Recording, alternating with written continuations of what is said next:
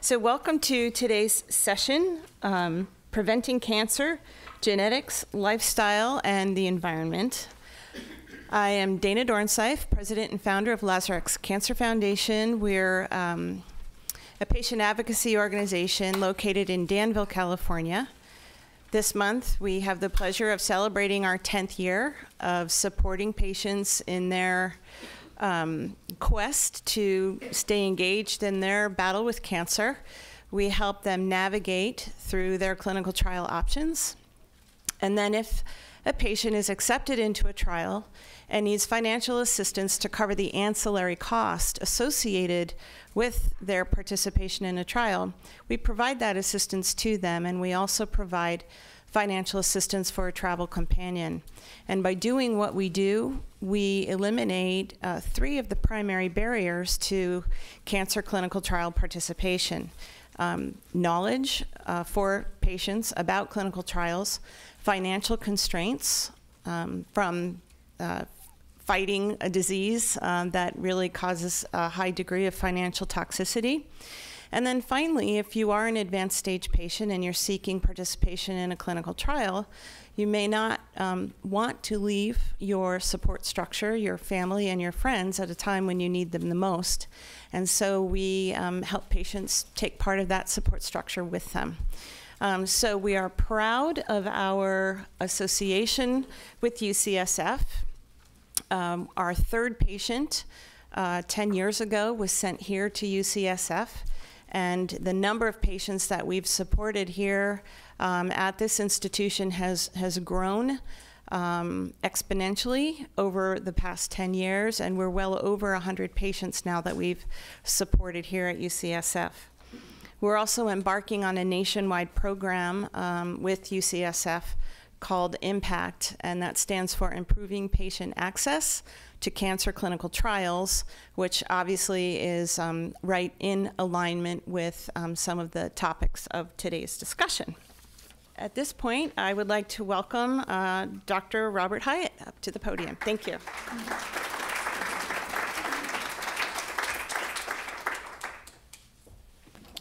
Well, I'm excited to be here to tell you about SF-CAN. You heard a little bit about it and you saw the video.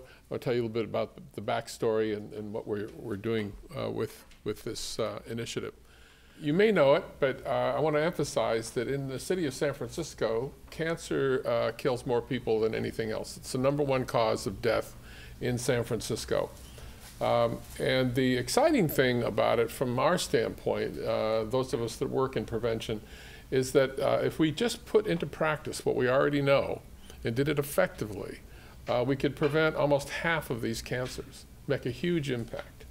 And this is not news in the sense that it's not been in the literature, but no one has ever tried to do it in a defined area with a collaborative effort of multiple different institutions in one place. So San Francisco Cancer Initiative, or SF-CAN as we're calling it, is a citywide collaboration to reduce the cancer burden in the whole city. It's a partnership between the Department of Public Health, Thomas Aragon and his colleagues, other healthcare systems like Sutter and Kaiser and Dignity Health, community groups, and not-for-profit organizations. This in itself is a novel approach, something very difficult to do, something that we think is worthwhile over a longer period of time. So as Alan Ashworth has said, San Francisco's size, its population, and its history of social justice make it an ideal place for an effort like this. It's bounded by clear borders, water, and a southern limit. It's only 860,000 people, not a huge undertaking. And we know a lot about San Francisco. We know the characteristics of the people and the characteristics of cancer in the area. So SF-CAN was an initiative to try to tackle this. And we now have a website. You can just Google SF-CAN or sfcancer.org and find out a lot more about it. But what I want to tell you about now, just a couple slides, is the elements behind it. So what we did first was document the cancer burden in terms of incidents, which are new cases, mortality, which are deaths, trends, which are directions that cancer is going up or down, disparities, meaning differences between different subpopulations, and costs. So we can do that with data that we collect from cancer registries and surveys, and it's quite detailed, and we know quite a bit about the population as a whole of San Francisco. Then what we did was use what are called geospatial technologies, things where we know where people live who have cancer, and then what are the characteristics of those areas. So we can describe cancer in the city and county of San Francisco by neighborhoods, by supervisory districts, by zip code, and try to localize where we see the problems.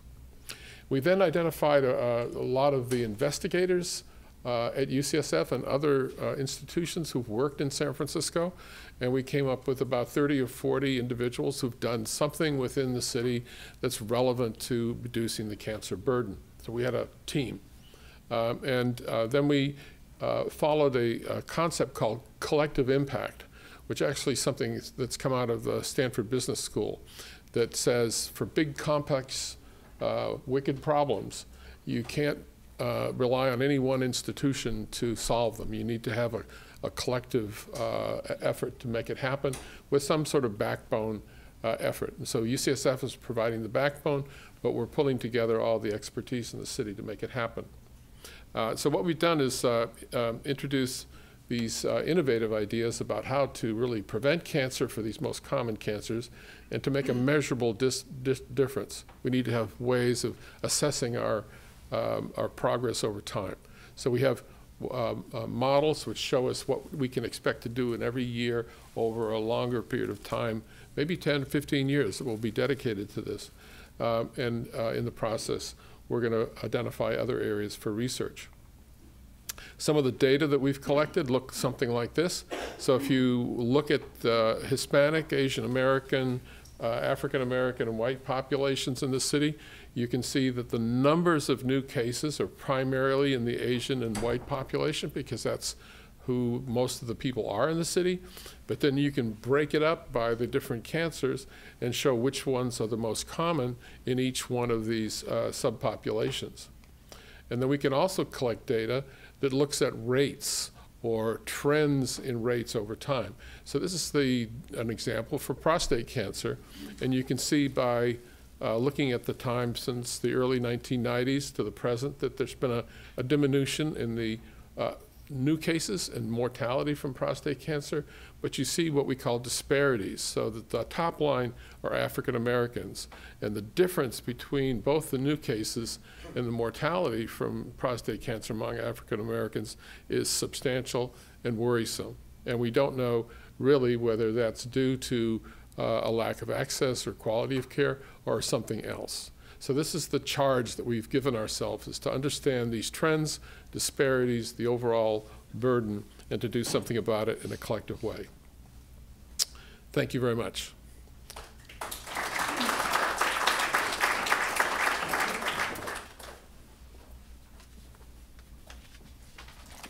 Good afternoon. How's everyone doing?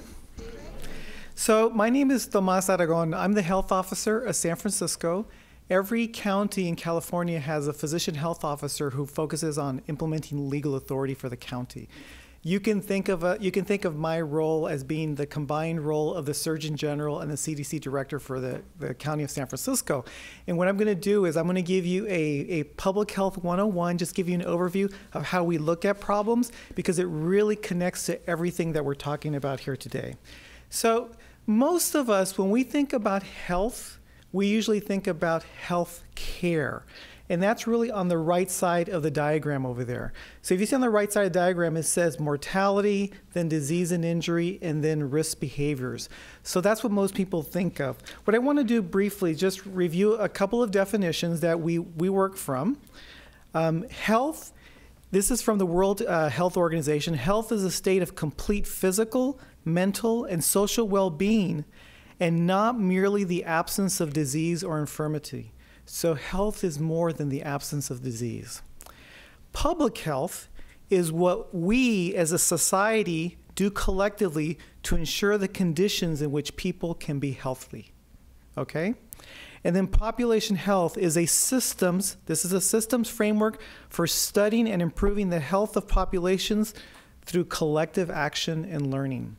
And so what I want you to think now is to realize that health is produced and can be protected in the community, including all the factors that contribute to cancer.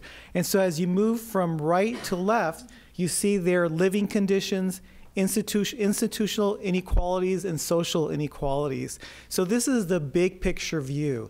And in health, including at UCSF and in schools of public health, we look at the big picture. We want to influence everything.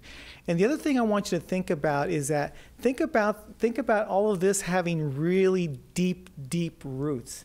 And those roots represents our belief systems and our culture. And a lot of it is unseen. And this is one of the reasons why it's hard to transform communities, because we have to figure out how do we transform people's belief systems and mental models so that we can make progress.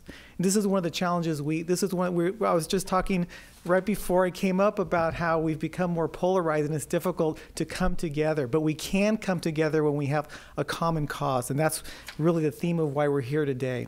So as we move to the left, which we call moving upstream, we want to impact really social conditions, social policy.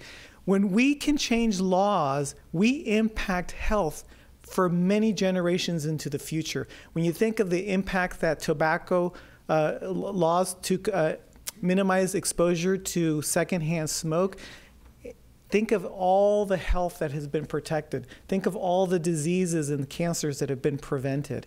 It is the most effective, cheapest way for us to have impact. This is the example of this Tuesday that Supervisor Malia Cohen introducing legislation to ban menthol and flavored cigarette and tobacco products for San Francisco because they target youth. Okay, the industry wants to get us addicted and our youth addicted, and so this is really important legislation. And the great thing about this is that, as I mentioned, most cost-effective way, huge impact, and your voice makes a big difference because your legislators listen to you. So in public health, when we say we need your help, and you pick up the phone or send an email, big impact, big impact. And right there, you'll see here, it may be hard to read, but influencing policy and legislation, mobilizing neighborhoods and communities, fostering coalitions and networks, changing organizational practices, educating providers, promoting community education, and strengthening individual knowledge and skills. And actually, what you'll see there in the picture, you'll see Dr. Bob Hyatt. We had Dr. Stan Glantz, all from UCSF, and Valerie Yerger were also there. And this could not have happened without UC San Francisco. UC San Francisco has been a phenomenal partner because they have provided us the scientific basis for us to really make a difference. And so we've been very fortunate and grateful with our partnerships over the years.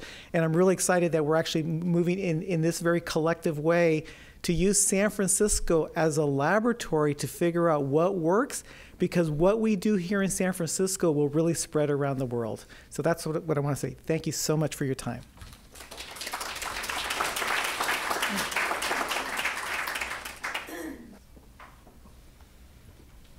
Good afternoon. My name is Amy Blanco, and I'm a genetic counselor. Many of you might say, well, what's that? And I'm hoping to try and explain some of what we do and what I do through a couple of slides and through our presentation today. How many people in the room are familiar with that woman? Great, almost everyone.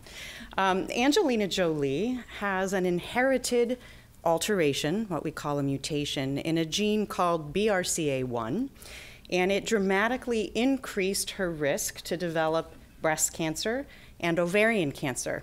She watched both her mother and her aunt die from these diseases, and she was very public about her decision to undergo genetic testing and take preventative measures to protect herself from cancer.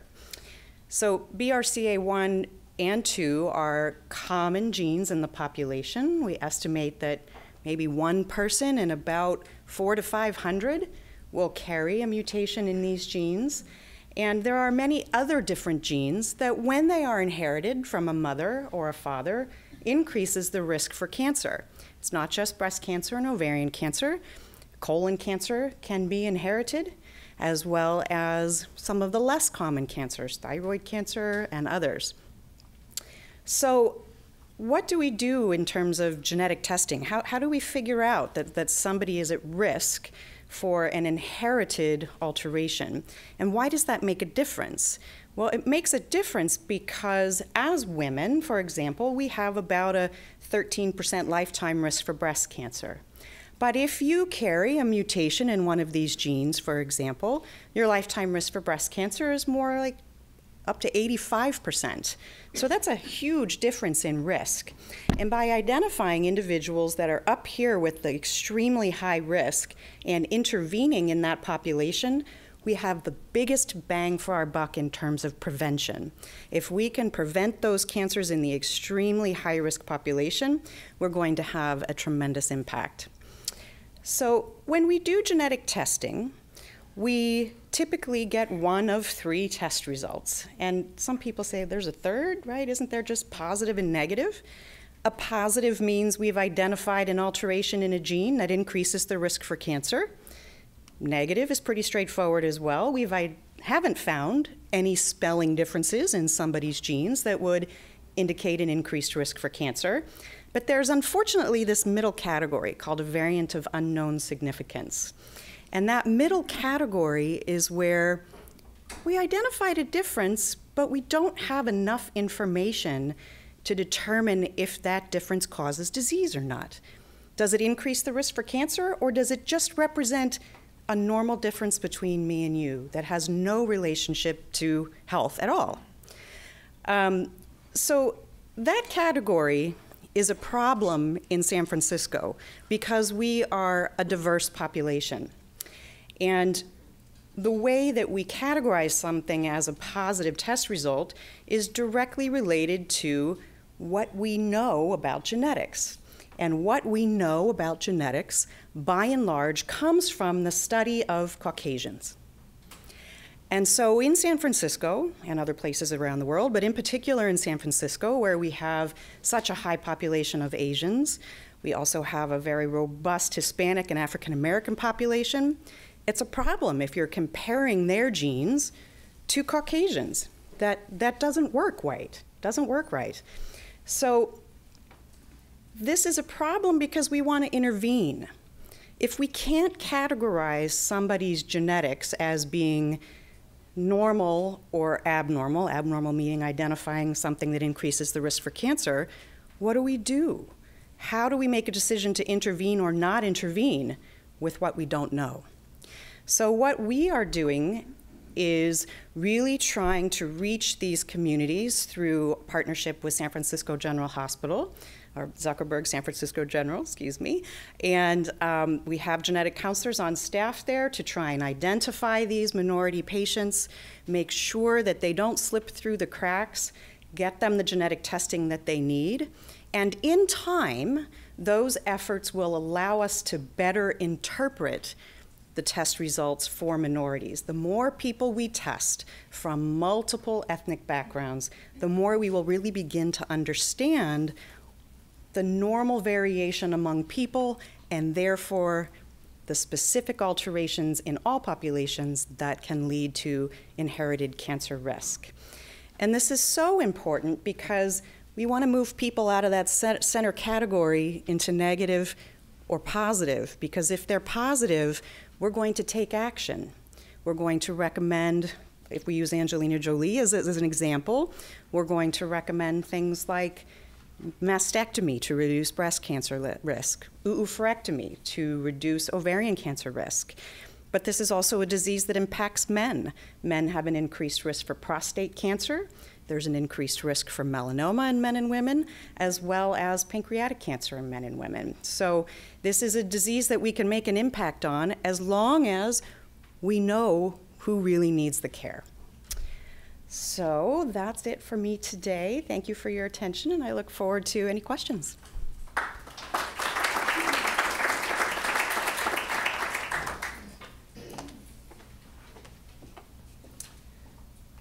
Well, thank you very much for your attention. I'm Michelle Malisco. I'm a breast medical oncologist at UCSF.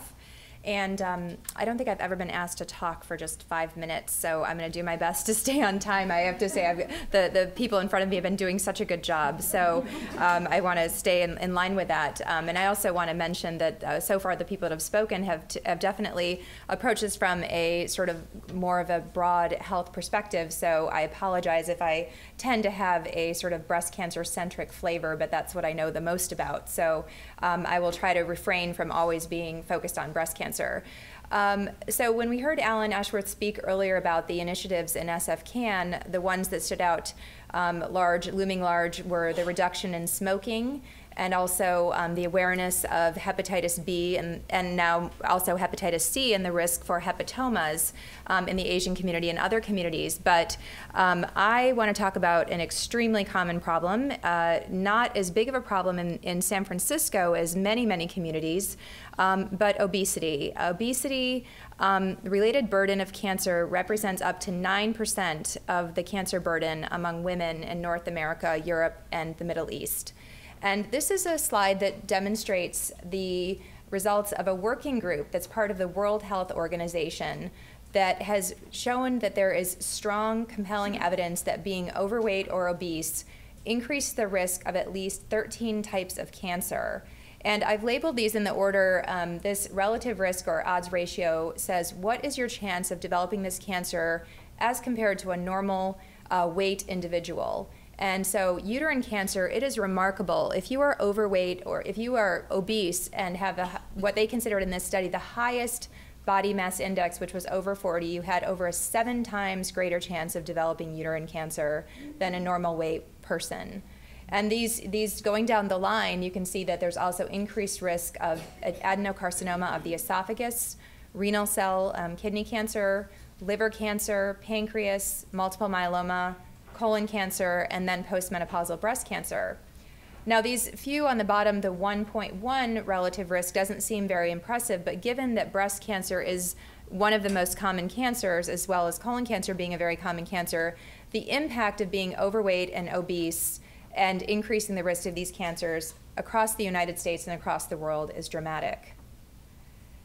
Focusing specifically on breast cancer, there was recently a study that was done and published in JAMA Oncology, and Carla Kurlikowski, one of our colleagues at UCSF, participated in this as part of the San Francisco Mammography Registry that looked at things that impact common risk factors, both lifestyle as well as hereditary factors that impact the chances of developing breast cancer. And this is broken into both postmenopausal and premenopausal women. And you can see here that body mass index has a dramatic impact. The lighter peach color is postmenopausal breast cancer.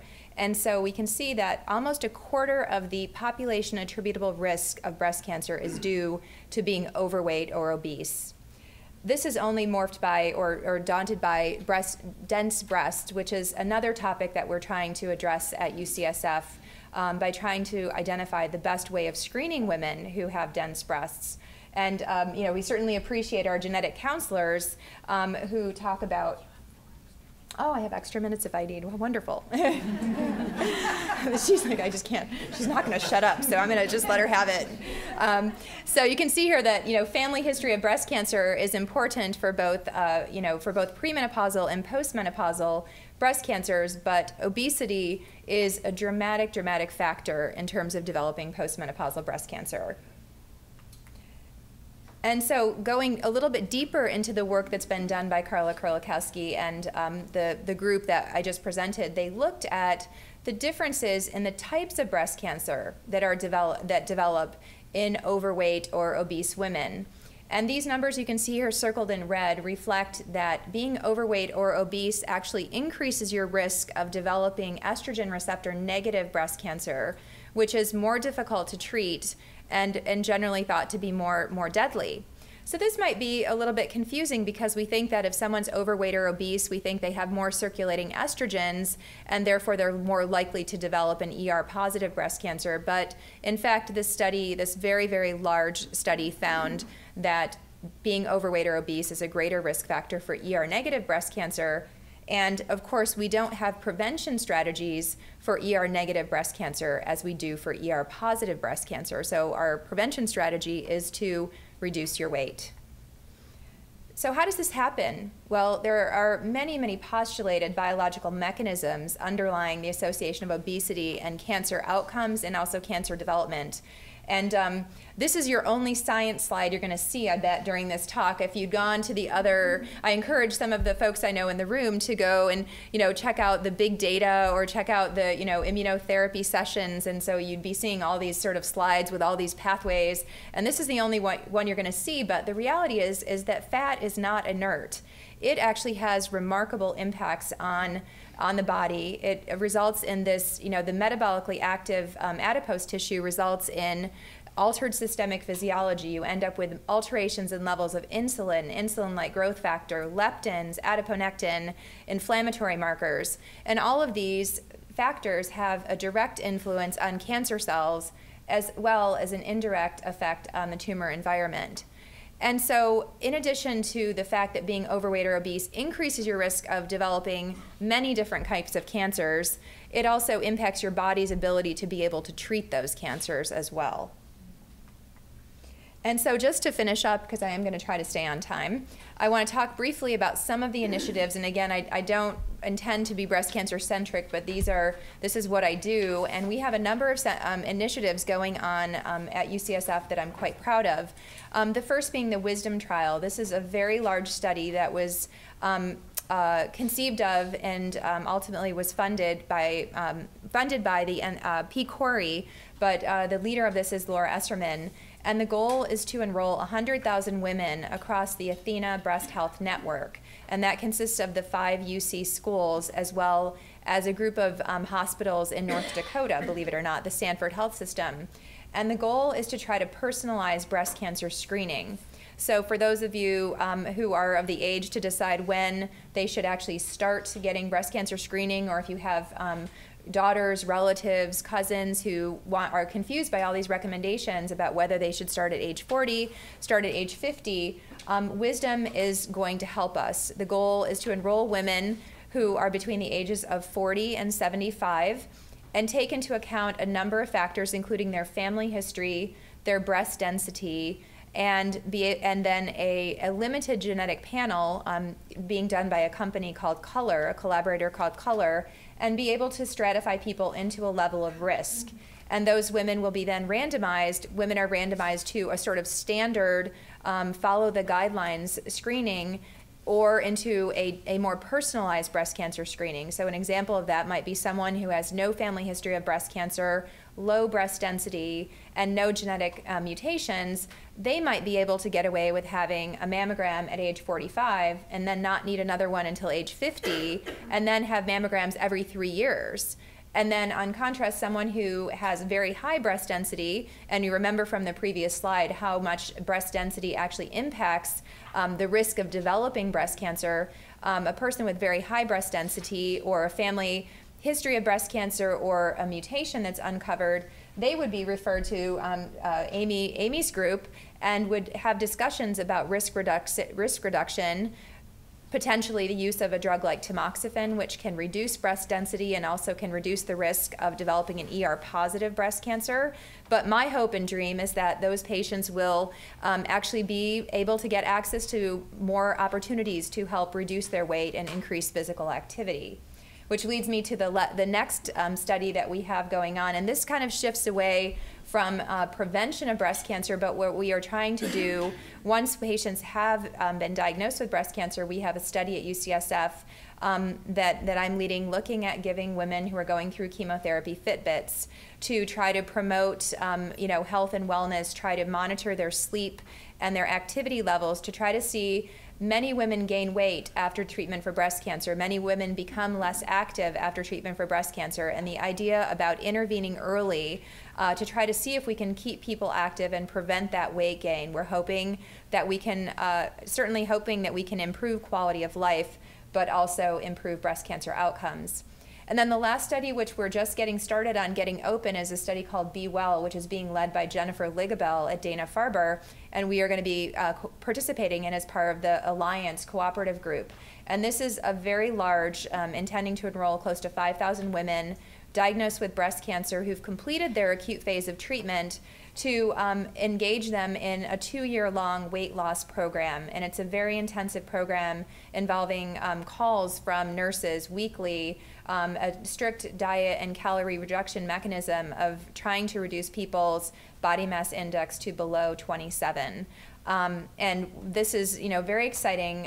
One of the things I have to comment about is both the Fitbit study and the Be Well study are essentially being funded at UCSF by philanthropy. The Be Well study is part of a cooperative group, and what that means is that we get very, very little money to conduct these kind of trials. And the Fitbit study, as I said, was also funded by philanthropy. So even though we recognize how massive a problem overweight and obesity is in terms of the risk of breast cancer, risk of developing all kinds of cancers, and the impact that we can have on improving outcomes in cancer by treating overweight and obesity, the funding mechanisms, the government funding mechanisms, don't find it quite as sexy as funding a new drug. And so I always tell my patients, and I know some of them are in the audience, as that, you're going to get a nag from me every time you leave, asking how many times did you go out and exercise this week? And it's something that we can definitely do to have dramatic impacts on cancer outcomes. And so I'm going to stop there.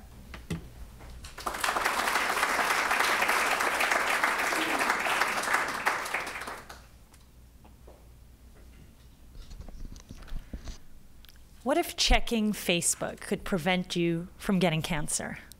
It's possible. I'm Eleni Linos, and I'm not your typical dermatologist.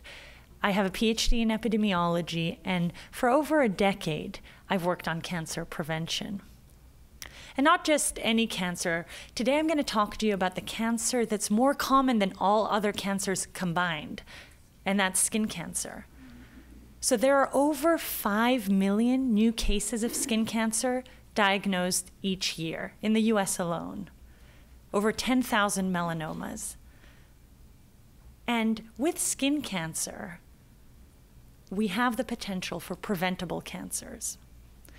Indoor tanning or tanning beds are a major carcinogen and actually account for 500,000 new cancers each year. That's 500,000 preventable cancers each year. So although the numbers are astounding, our prevention messages seem to be failing because over half of college students are still using a tanning bed, and over 20% of adolescents and teens are using tanning beds. Using a tanning bed in early life, so under the age of 35, doubles your risk of melanoma. So what are we doing wrong?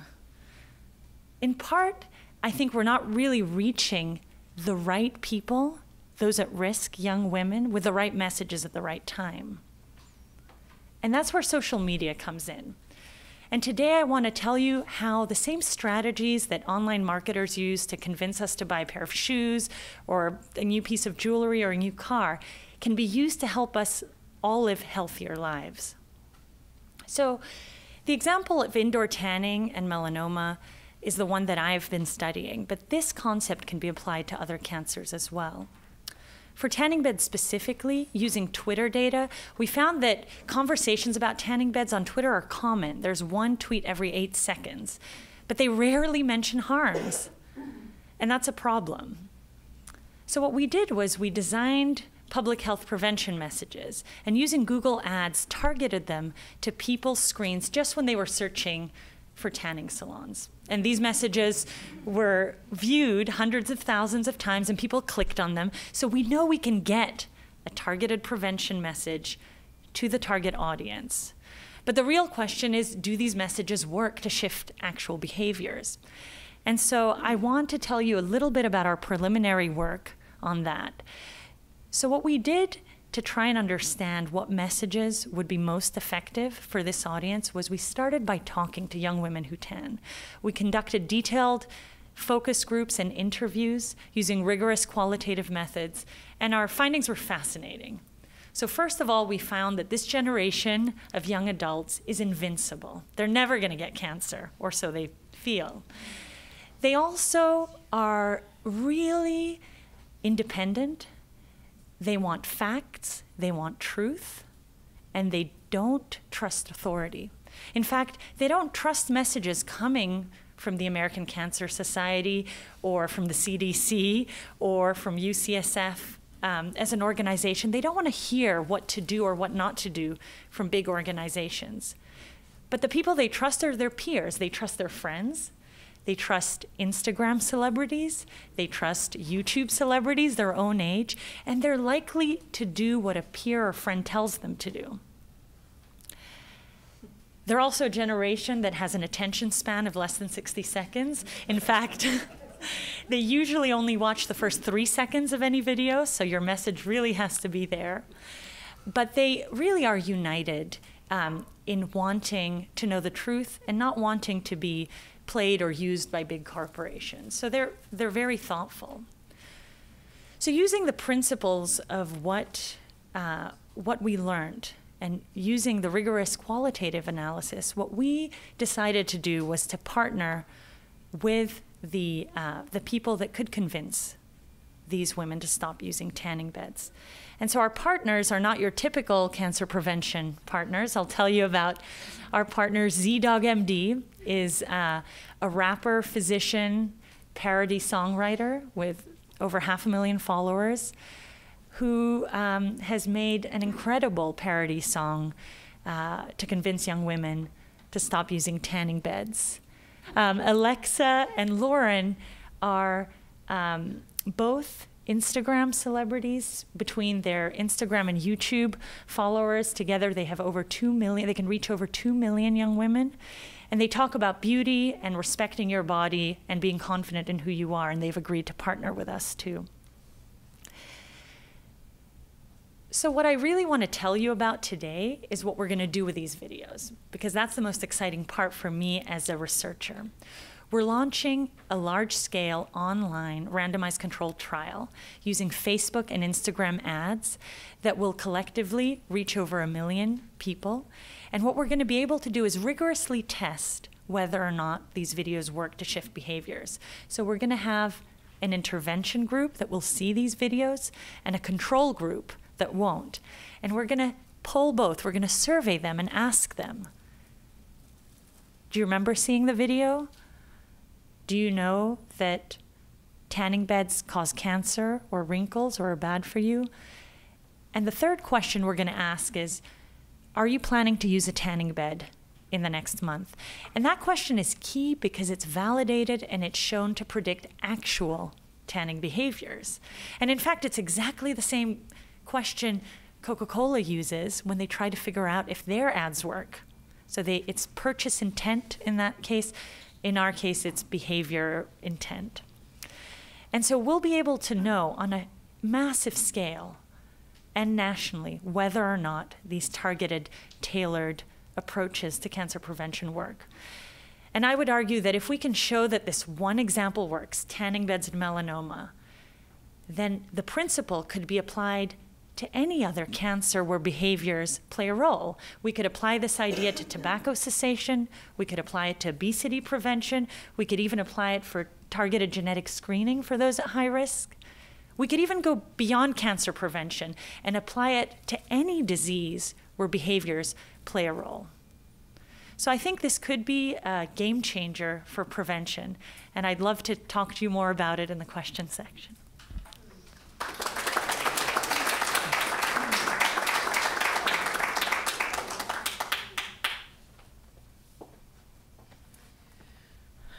Okay, well, I would just like to say thank you to all of our panelists.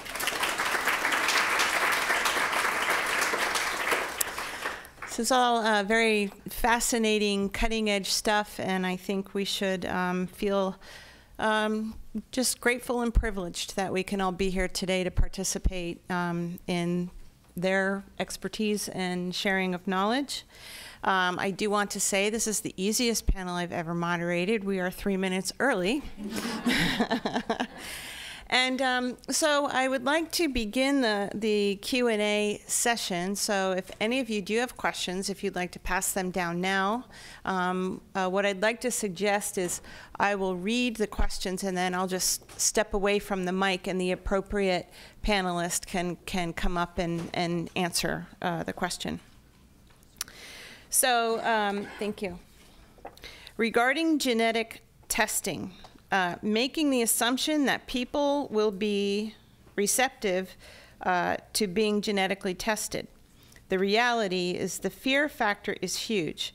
Fear that you will test positive, fear that you may be irresponsible for passing along the gene. How do you word or phrase or deal with this? That's a fantastic question. Not everybody comes to genetic testing in the same way. Some patients come to us because they've already had a diagnosis of cancer and it might make a difference in their treatment. But we also see a large number of individuals who don't have cancer yet, and that's really our opportunity for prevention, right? Identifying individuals who are at very high risk who don't have cancer. I'm not going to lie, it's hard. It's a challenge to know that you are living with an increased risk to develop cancer. And sometimes the interventions seem extreme. Removing breast tissue, removing ovarian tissue. You know, some people feel that this is extreme. But every person will come to it based on their own personal experiences. Did they grow up watching family members die from cancer, and is that something that scared them, or is it something that motivated them? In some people, it's motivated them to seek out answers and seek out a genetic explanation. And in other individuals, it just causes too much fear and they choose not to step forward for genetic testing. There's no right or wrong answer, but I do believe that with adequate long-term care, and we have a clinic at UCSF whose sole function is to follow men and women for the lifetime who are at increased risk, to help people to adjust, to help them get the word out to their family members, to help get their children tested when they get old enough, etc.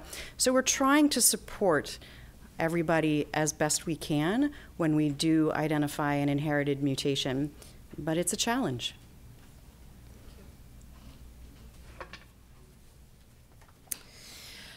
Okay, next question. Are there studies that show that racial and cultural norms or cultural views of cancer affect access and treatment of cancer in those groups? And if so, will SF-CAN work on this problem?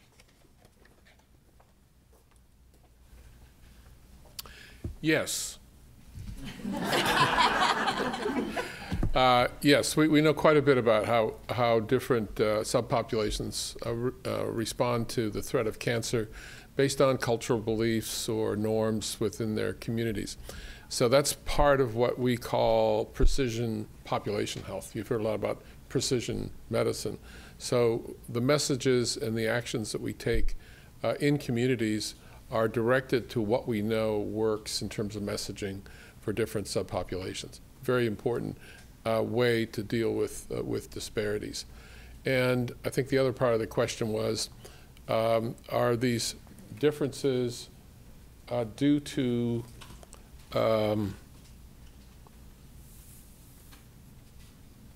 no, I'll stop there for that answer, because it's very important to understand the different race, ethnic, cultural, social background to cancer, and that's what we do in this type of research. Thank you for that question. Thank you.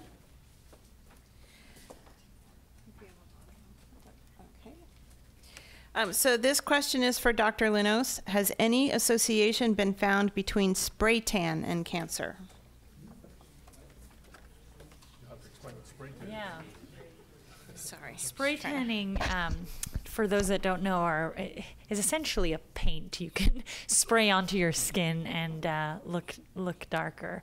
It acts to darken your skin. And no, I don't know of any association between spray tanning and cancer, but our messages really try and get at the fact that embracing your natural skin color is what we all should be striving for. So if you were born a certain skin color, kind of accepting that and being confident with your natural skin color is the best approach. And we do that for two reasons. We believe that it's really important for building confidence in young women, but also we want to make sure that our message is applicable to people of all racial and ethnic backgrounds, and we found that message really resonates. And so we're not recommending spray tans, although there's no data that they cause cancer. Thank you. Regarding obesity and cancer risk, what if the relationship is not causal? What if the cause of obesity, hormone imbalance, gut bacteria, is causing the obesity and the cancer risk? That's a phenomenal question, and I love it. And I think there are people certainly working on it. And the idea behind this stems from the idea. There's this interest in, that not all people that are overweight or obese are, overeating or inactive. There's certainly huge, heritable components. There's a huge interest in, the gut microbiome, and there's been studies showing that you can take, microbes from the intestines and the stomach of a fat rat and put it into a skinny rat and make that rat fat, and vice versa. And so, yes, there's absolutely, a possibility that it is not causal. However, in terms of increasing risk of breast cancer, those postmenopausal women, it's interesting that it seems that weight gain from the time that you, from the time you have menarche to the time that you become postmenopausal, that is what matters. So women who start out, sort of chunky or overweight, at the time of menarche or in their teen years, and then stay heavy their whole life, don't seem to have as much of an increase in risk of postmenopausal breast cancer as women who gain a substantial amount of weight from their teens into their postmenopausal years. So, of course, again, that could be that it's some type of gut microbiome thing that's causing that weight gain over those years. And again, in terms of the mechanisms, I mean, we're digging into the mechanisms of how, being overweight and obese can play into it. And there are so many ways that, as I said, and I explained in my talk, that that adipose tissue is active, that it's pretty plausible, that excess fat is probably causing, at least in part, some of the increased risk of cancer. Certainly could be something in your gut microbiome that also could be increasing inflammatory markers in your body and impacting your leptins and all those things. So stay tuned. It's a fantastic question, and I'm hoping that more research goes into that, because I do, coming from a family of overweight and obese people, I know that my sisters, both of them, don't overeat. And when people see a picture of me next to my sisters, they're sort of shocked. And I'm very sympathetic that I don't think that everyone who's overweight or obese should be judged because of it, because it is largely heritable.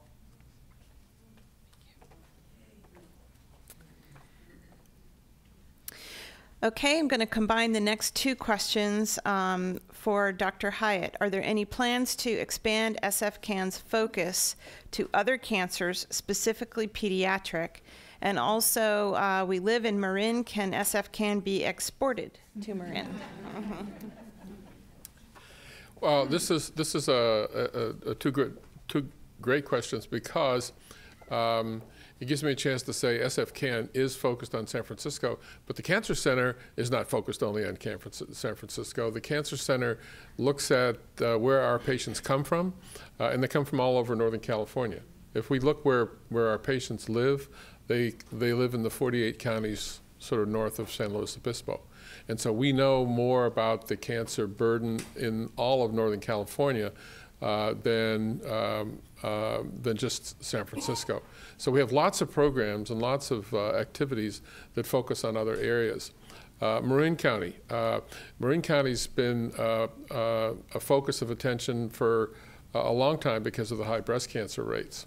I've spent the last 12 years doing studies of the potential environmental factors that could relate to breast cancer incidence in Marin County. That's just an example of the kind of work that we do.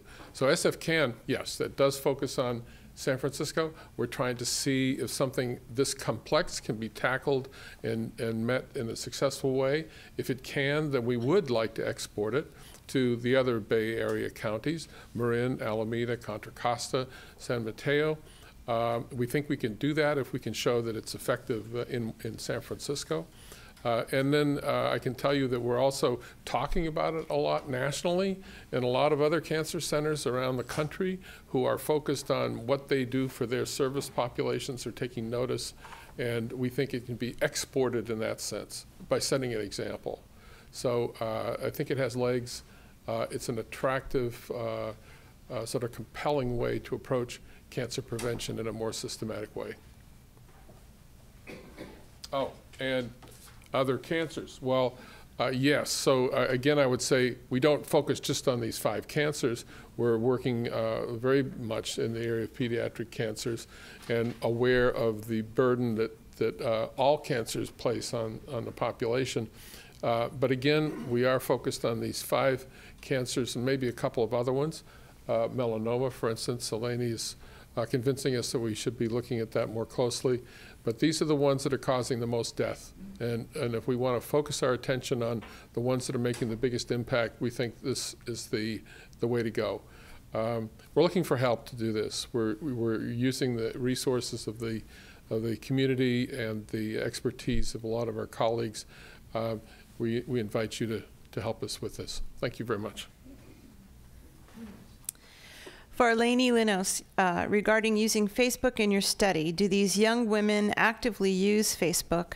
My experience is they're using Snapchat, yes, Instagram, and other social media, but not very active on Facebook. You're absolutely right.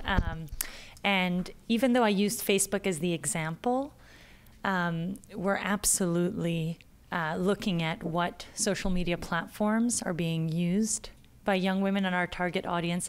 In fact, the launch of the first experiment will happen on Instagram because I wish I knew who asked the question so I could speak directly to you, but Instagram is absolutely relevant to this population. The reason we're doing Facebook and Instagram to start is because they allow us to actually randomize and to actually test the effectiveness of these messages in a rigorous way. So the fact that we can run a randomized trial and test the effectiveness of a message is unique. And it's currently only available on those platforms. Once we show that these messages are effective and find out which ones are most effective, absolutely we plan to disseminate those findings using all common platforms. So thanks for asking that. Okay, I'm going to combine 2 questions regarding the Wisdom study. One inquiry on becoming part of the Wisdom study on behalf of a 41-year-old daughter, and a second, I'm a 46-year-old Latina with dense breasts. How do I enroll in Wisdom? So there's, if you go to the Athena Breast Health Network website, so if you just Google Athena Breast Health Network and then Wisdom or Wisdom Study, you can see it. And there's actually a very nice video with Laura Esserman on it. And Amy, are you in the video too? I think, no, yeah, but you're a big part of it. Yeah, so Amy's very involved in Wisdom because, as I said, once a patient gets sort of stratified and if they're in the personalized breast screening and if they're found to be above a certain threshold of risk, they are referred to our cancer risk program. So again, one of the things, the caveats of this right now is that if a patient, for example, is randomized to the personalized breast screening and that involves MRI, for example, you know, there's still a lot of controversy about what insurance companies will pay for in terms of breast MRI. And so there's actually quite a big battle going on. You know, Laura will never step down from any battle, Laura Esserman, that is. And so she's working with various insurers to support the Wisdom trials. So it is a possibility, I just have to be honest, that if the insurer is not sort of signed on to the procedures involved with Wisdom, you may have to postpone. But Laura and others are actively working with the insurance and payers, because the way the trial works is that the payers have to agree to sort of subscribe to whatever screening is. There's just not enough money in the grant to pay for 20 years of MRIs. And a follow-up for you. Oh, okay. Regarding obesity and other cancers besides breast cancer, do you know the relationships? Sure. So I actually, I think it was the first or second slide that I presented, that included the evidence from this working group as part of the World Health Organization, that there's an association of being overweight or obese with 13 different cancers where the evidence is considered very strong. And some of those cancers that I listed, of course, were uterine cancer, liver cancer, adenocarcinoma of the esophagus, multiple myeloma, gallbladder cancer, pancreatic cancer, colon cancer, meningioma, which is a benign brain tumor, thyroid cancer, and I might be forgetting one or two others. But yes, there's broad associations with many different types of cancers. Okay, and our final question, right on time, is how can community organizers and survivors concerned with less common cancers, for example, uterine, ovary, cervical, learn from or engage with SF-CAN?